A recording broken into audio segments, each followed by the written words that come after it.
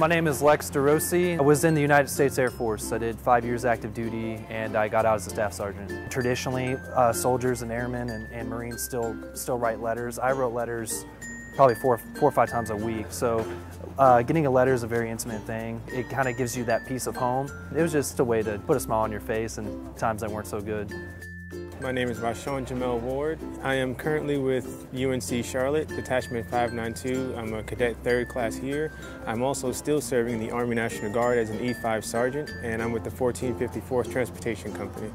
When I received things from back home when I was overseas, it really meant the world to me because unfortunately, I didn't have the biggest support when I joined the military. It really helped me find the reason and the purpose to keep on going forward. We actually received casualties, not from combat, but actually from suicide. So everything when it comes to morale was critical for us over there. I think it's good for the students to come sign the cards for the troops. Just shows the appreciation and the thanks, and it keeps them motivated for being over there and lets them know that, hey, you're not alone.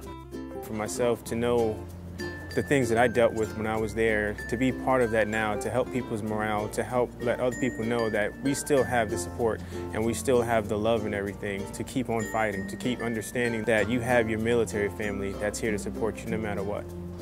We thank you all for your support just as sincerely as you thank us for our service.